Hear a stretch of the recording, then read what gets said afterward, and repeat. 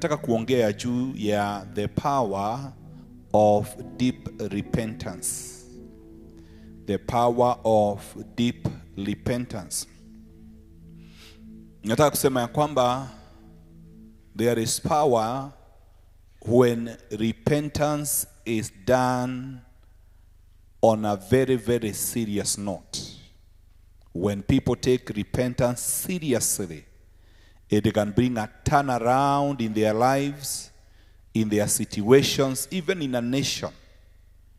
Wakati taifa linachukua wakati wa kutubu na kumrudia Mungu, hili ni jambo linaloweza kuleta mabadiliko makubwa. Hata katika maisha ya mtu, hata watu katika jamii wakichukua na uzito kwenda mbele za Bwana na kutubu na kugeuka na kumwambia Bwana, tuko tayari kutembelea makusudi yako, kuna nguvu ambazo zinaachiliwa na urejesho katika makusudi ya Mungu. Kumbuka, I know when we talk about contending, it has a connotation that number one, we are fighting, especially with the devil because of our prophetic destiny.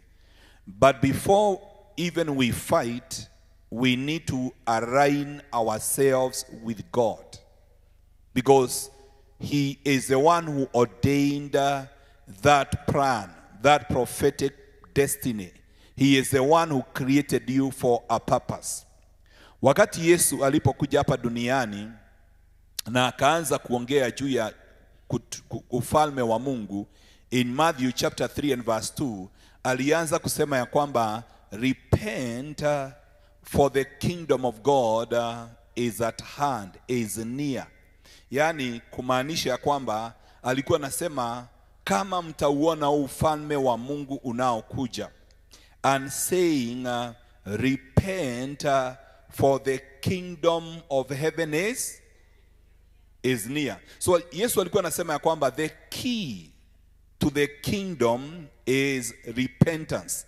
In fact, if you can get amplified version of Matthew 3 and verse 2,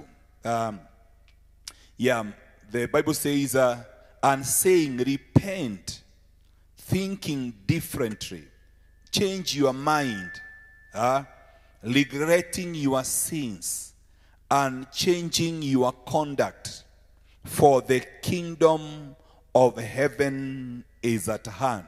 Praise the name of the living God. The amplified version is trying to give us the interpretation of that word repent.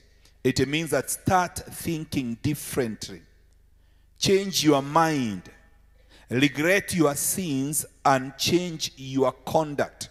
Praise the name of the living God. That is what it means to repent.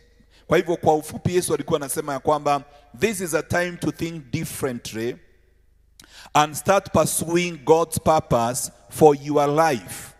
Lazima muanze kufikiria tofauti na muanze kufuata makusudi ya Mungu kwa ajili ya maisha yenu. If you read the same portion of scripture in Matthew chapter 4 and verse 17, Yesu anarudia maneno hayo. Matthew 4:17, anasema from that time Jesus began to preach, crying out, repent. That means change your mind for better. Heartily amend your ways with abhorrence of your sins. For the kingdom of heaven is at hand. Praise the name of the living God. You know, I'm trying to connect this with our Lord's Prayer. When Jesus taught the Lord's Prayer in the book of Matthew chapter 6 and verse 9, he said, when he was teaching his disciples, this is then how you should pray: our Father in heaven, hallowed be your name. Then the Bible says, let your kingdom come. And when your kingdom come, what will happen?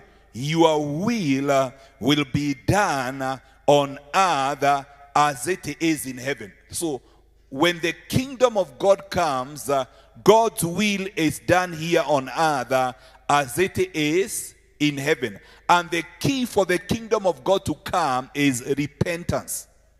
Praise the name of the living God. Are you able to connect that?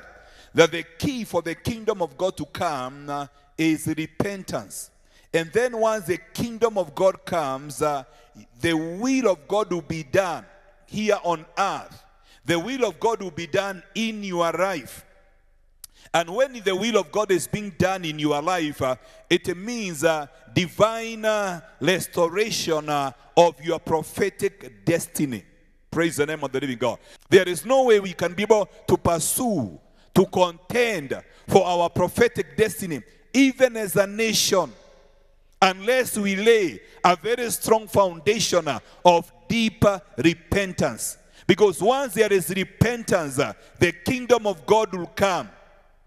And once the kingdom of God comes, the will of God will be done here on earth as it is in heaven. It is as simple as that. We don't have to complicate anything. That once we repent and offer deep repentance, genuine repentance to God, then the kingdom of God will come. And once the kingdom of God comes, then the will of God will be done.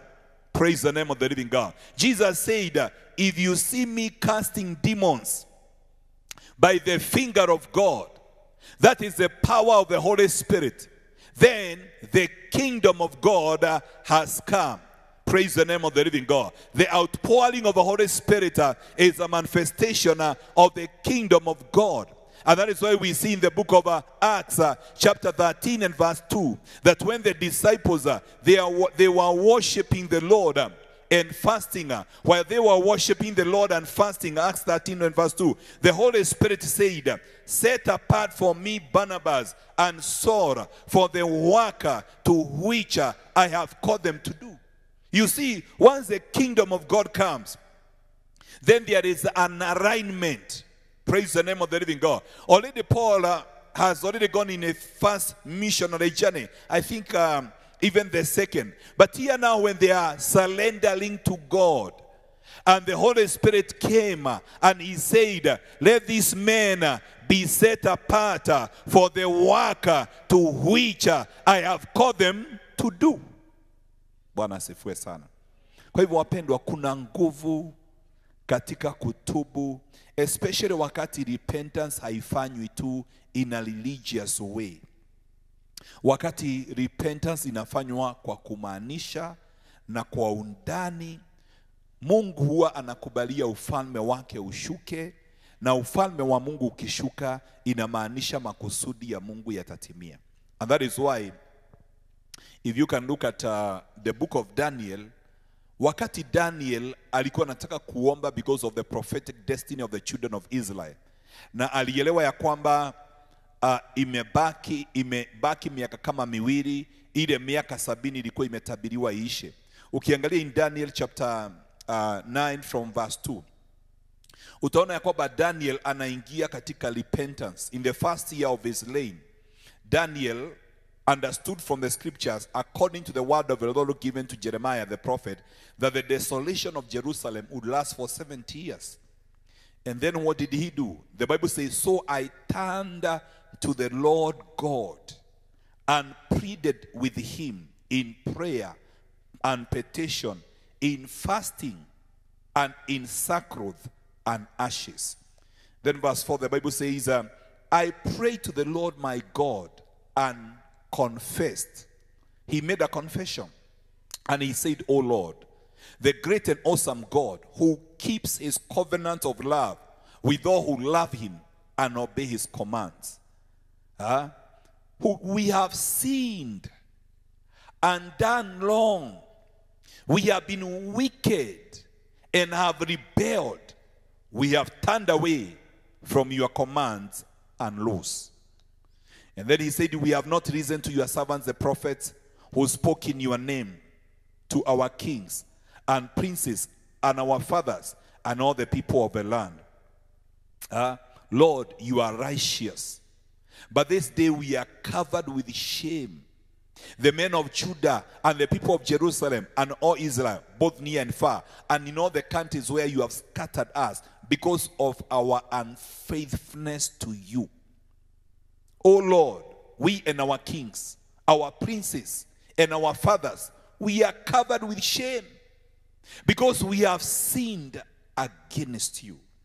Then the Lord our God is merciful and forgiving, even though we have rebelled against him.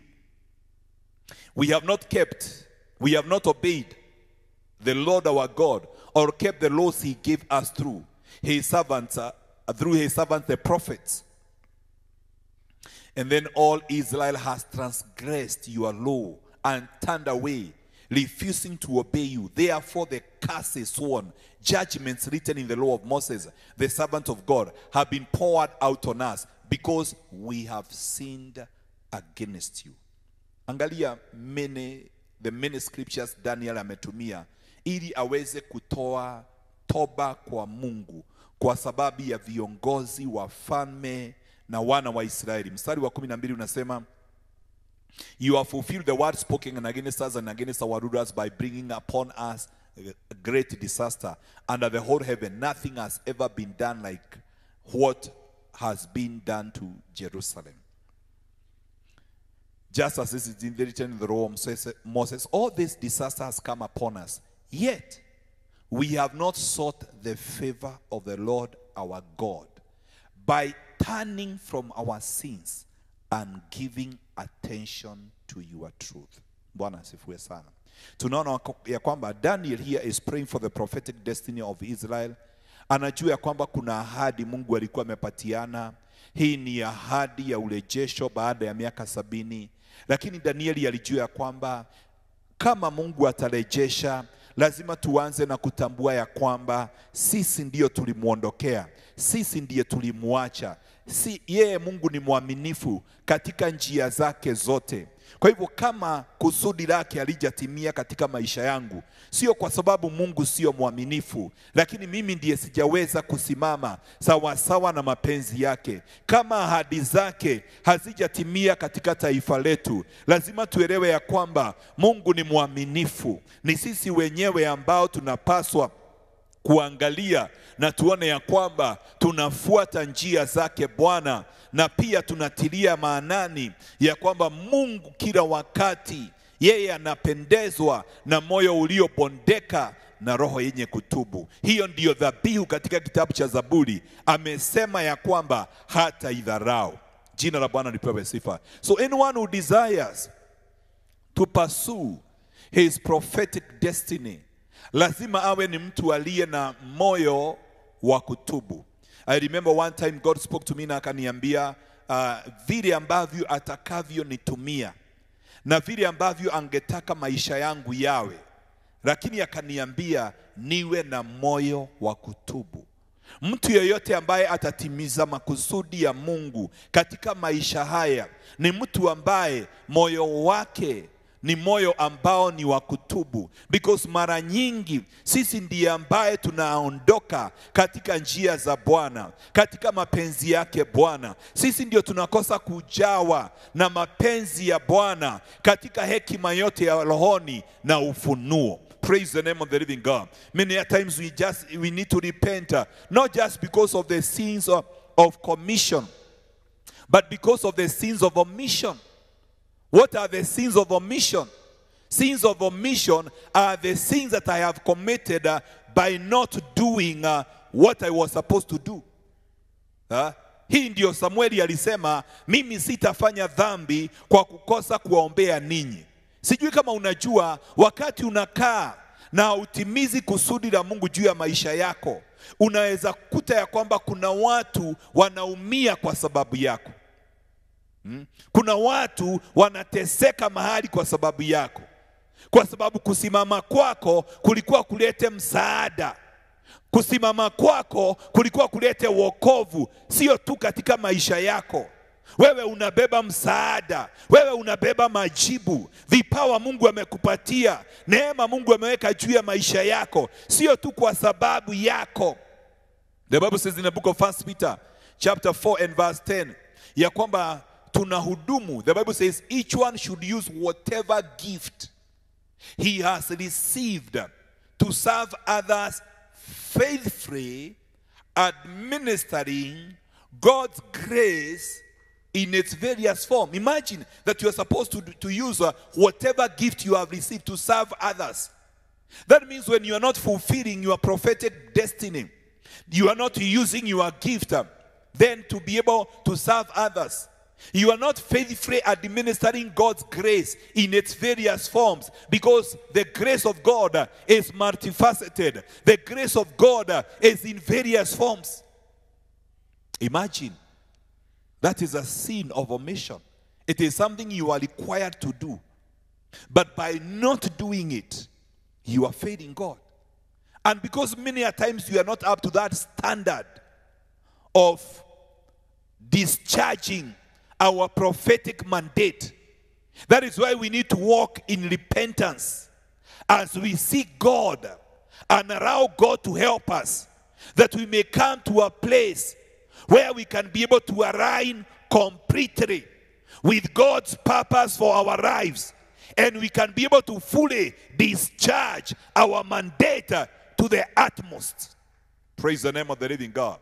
Lakini kabla hatujafikia pale, utakuta ya kwamba kuna mtu amekufa akiwa mwenye dhambi, kwa sababu uko hapa na mtu huyo ungemhubiria. Kwa nini ameenda kuzimu? Bwana asifiwe sana. Kuna kazi ya Mungu ingefanyika kwa wepesi kama ungerise kuwa the financial you are supposed to be. Lakini angalia vile umesota, hauwezi kujitolea. Kuna makusudi ya Bwana yanachelewa kwa sababu wewe haujaweza kusimama katika nafasi yako. Imagine kuna maombi ulikuwa wewe umeomba. Hayo maombi yangekuwa msaada hata kwa taifa hili. Na mambo mengine taifa hili linapitia ni kwa sababu ya usingizi wetu kama kanisa. Praise the name of the living God. Hallelujah. Tuliomba sana kabla ya uchaguzi, lakini baada ya uchaguzi, praise the name of the living God, tunawachilia mambo, tunafikiria taifa litaingia kwa hatima bila maombi yetu. Ndio tunaweza kulaumu tukasema ni viongozi, lakini kumbuka, unaponyoosha kidole kimoja ama viwili, vitatu vinasema you might also be a victim. Praise the name of the living God. Hata wewe unaweza kuwa umecontributor katika ile hali ambayo inaendelea, kwa sababu kama ungesimama katika pengo na uombe, Biblia inasema moyo wa mfalme ni kama mto ambaye anaweza kuelekeza. How much as we continue to fight corruption, because some of these things they need to be fought in the spirit. I remember, I don't know how many years, about 80 years ago, wengine wanajua pale kanisani kwetu, we put even a banner. Na nikasema Mungu amenifunulia 3 monsters that we must fight in this nation. And one of the monsters was the monster of corruption, the monster of tribalism, and the monster of idolatry. Lazima zianguke katika taifa hili, ndio Kenya ingie katika makusudi yake. Praise the name of the living God. Wapendwa, wakati mwingi hata sisi tunashindwa kufanya yale Mungu ametuita kufanya, na tunakuwa pia tumefanya dhambi. Inaitwa the sin of omission. That which God required me to do, and I have not been able to do it to the utmost. Maybe I have done it to some, I've been able to discharge my call. I've been able to serve with my gift to some level. Praise the name of the living God. And that is why the testimony of God is greater than the testimony of men. Many times we want to hear what men are saying concerning us. And men may be patting you at your back. Na wanakuambia umefanya vizuri. Wanaweza kuambia unaendelea vizuri. Lakini ukimsikiza Mungu, Mungu anaweza kuambia, I know the hate from which you are fallen from. Kama vile ambavyo aliambia kanisa katika kitabu cha Ufunuo ya kwamba kuna mambo mengi ambayo ninaangalia.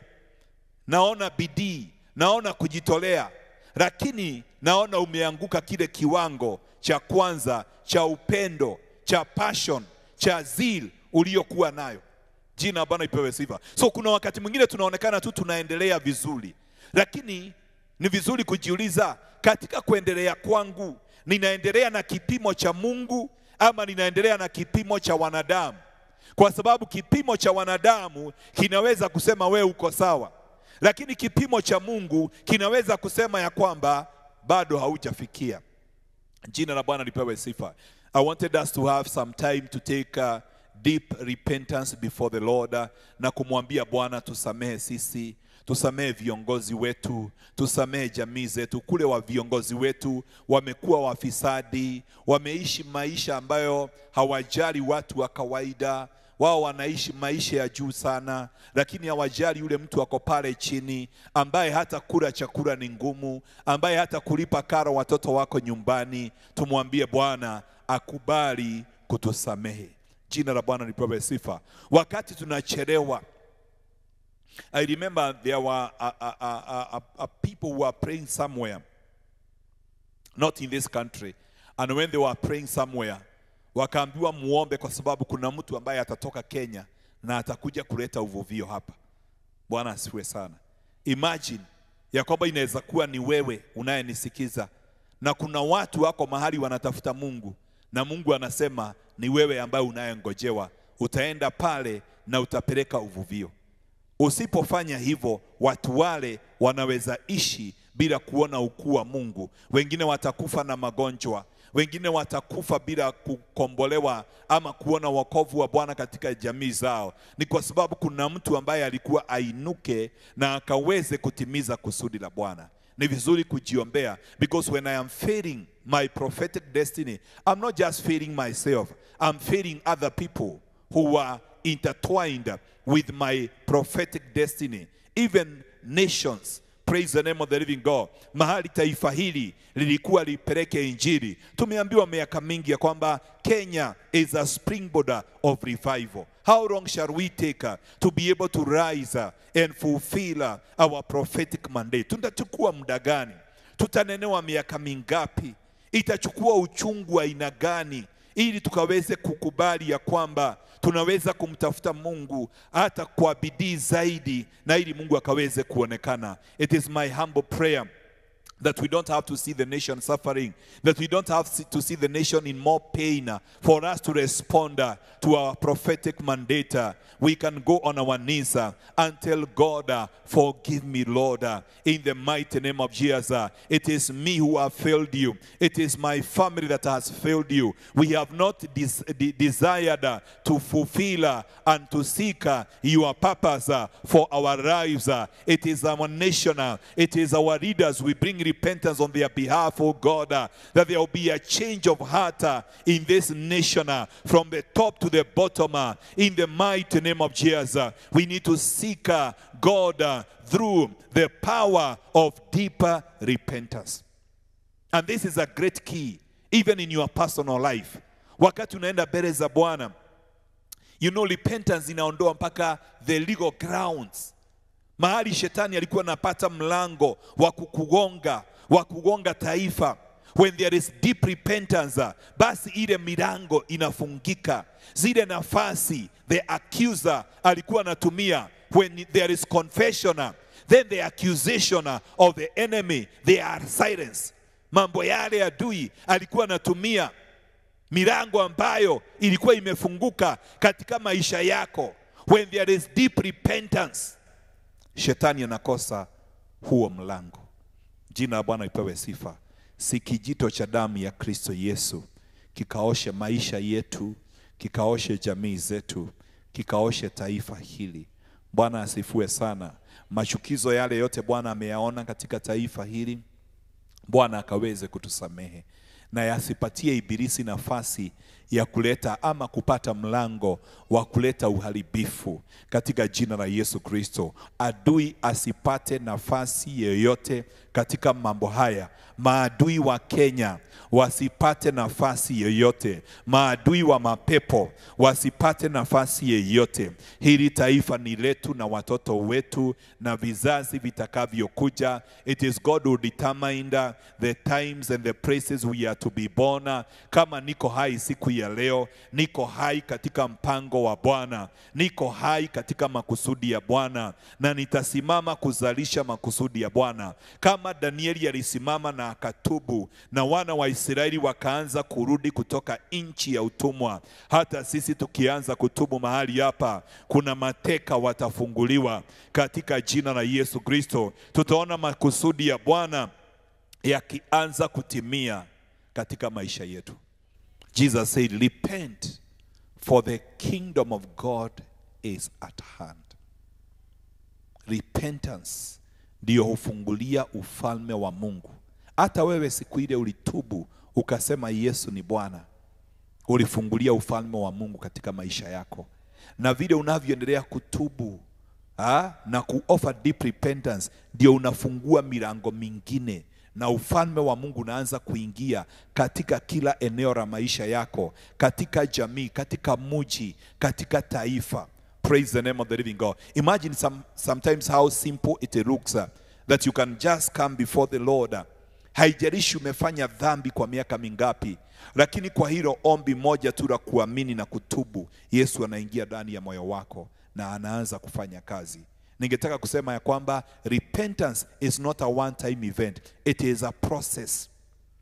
Praise the name of the living God. It is a kingdom principle ambayo huleta growth katika maisha ya mtu, ambayo huleta progress katika maisha ya mtu. The more you desire to advance in this kingdom, the more you continue to ask for God's forgiveness and repentance. You continue to offer deep repentance. You continue to make confession in different areas of your life.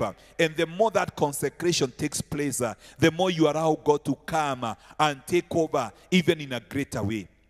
Kwa nini tuliona kama kutubu ni ya watu ambao ni wenye dhambi wakati wanapokuja kuokoka? Kwa nini tulitumia hiyo kifunguo Yesu tu akaingia katika maisha yetu? Kwa nini hatuwezi kutumia hicho kifunguo kumfungulia ingie in our finances through repentance? Aingie katika vipawa vyetu through repentance. Aingie katika mwito wetu, aingie katika jamii zetu, aingie katika mji, aingie katika taifa through the same key. There is power in deep repentance. Praise the name of the living God. Hallelujah. Wakati mwingi tunatafuta mambo mengi tunapokuja katika ufalme. Bwana nijaze na roho. Bwana nataka upako. Bwana nataka karama zako. Lakini tunasahau ya kwamba repentance is a key ambayo unaweza kutumia hata kupata nguvu za Mungu katika maisha yako, hata kufungulia makusudi ya Mungu katika maisha yako. Praise the name of the living God. Hallelujah. Na wacha nikwambie, shetani hapendi repentance, because the more you go into repentance, the more you cross the doors that he could have used in your life, in your family. Praise the name of the living God. Even in a nation, the devil would like us to be ignorant of some of these principles. Na pengine tuendelee kukimbilia mambo makubwa na tunaignore these basic principles kama ya repentance, na tunafikiria kwamba tukikimbilia mambo makubwa ndiyo yatakavyofanyika, na tunasahau ya kwamba Yesu mwenyewe alisema ya kwamba repent, the kingdom of God is at hand. If you desire to see the manifestation of the kingdom in your life, this is a key. Repent. This is a principle. Praise the name of the living God. If you desire the will of God to be done in your life as it is in heaven, this is the principle of repentance. Praise the name of the living God. Unaweza kuta roho wa Mungu anakuelekeza kutubu kama vile anavyomwelekeza Danieli, na unakuta kwamba unatubu mambo ambayo hata we mwenyewe haungeweza kujipangia. Hata we mwenyewe pengine mengine dunisha na ukaona kama ni kawaida katika maisha yako, katika jamii, hata katika taifa, lakini roho wa Mungu atakuelekeza, kwa sababu anajua ya kwamba katika ile hali ya kutubu basi unatengenezea ufalme wa Mungu njia ukaweze kuingia katika kila eneo katika jina la Yesu. We need God's forgiveness upon our lives. Praise the name of the living God. We need to remove every accusation of the enemy. We need to destroy every legality of the enemy in the mighty name of Jesus. The only way we can allow the power of God to flow is when we allow the power of repentance to sweep over our lives in the mighty name of Jesus. Na ili tuone ya kwamba Mungu anapata njia katika maisha yetu bila kuzuiliwa kwa njia yoyote. Pokea neema ya kutubu katika jina la Yesu Kristo. Pokea roho wa Mungu aweze kukuongoza katika toba katika jina la Yesu Kristo. Oh my God, wengine tunapaswa kutubu juu ya kujiongoza. Tumejiongoza, na katika kujiongoza we miss God's plan and purpose for our lives. Tumejiongoza katika kufanya kazi, tumejiongoza katika ndoa, tumejiongoza katika huduma. Wengi wetu tulipoinuliwa, wakati tulikuwa chini, tulimtafuta Mungu sana tuongoze. Lakini kuna kiwango mwanadamu anafikiria hahitaji Mungu, na hapo ndio unahitaji sana akuongoze. Kwa sababu unapofika viwango vya juu, hata maadui wako ni wengi, hata mwanguko wako ni mkubwa, hata adui anakutafuta kwa njia kubwa.